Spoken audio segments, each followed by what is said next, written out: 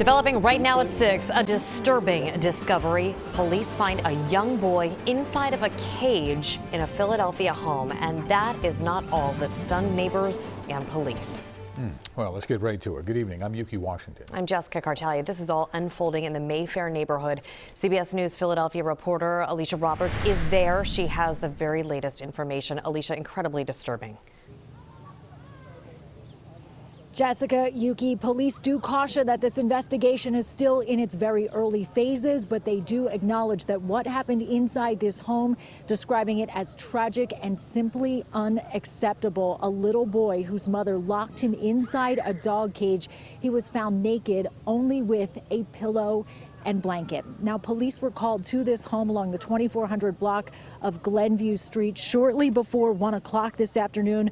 They were called for the report of a person screaming. When they arrived, they found two little girls partially naked outside. When they went inside, they found those girls' brother inside that dog cage.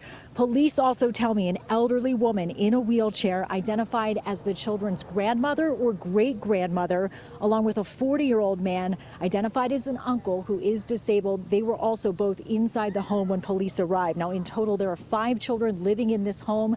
2 were at school when police arrived here. We did talk to a neighbor this afternoon who told us he has seen DHS officials at this home before.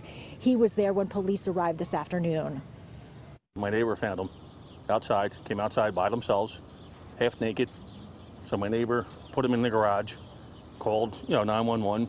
When officers arrived at one of the houses on the block, they saw 2 girls, ages 4 and 5, that were partially dressed outside in the rain. The officers were able to pick them up and gain entry inside of the property. And once they got in there, they came upon a 6-year-old boy that was locked inside of a dog cage.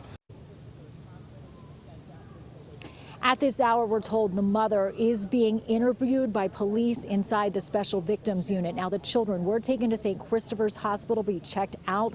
We're told physically they are okay. They will remain with Protective Services officials tonight. Police also tell us they are trying to reach the father. Right now, again, the investigation continues here. We're live in Mayfair. Alicia Roberts, CBS News, Philadelphia. Well, you can feel it affecting even the officers. Just awful. Alicia, thank you.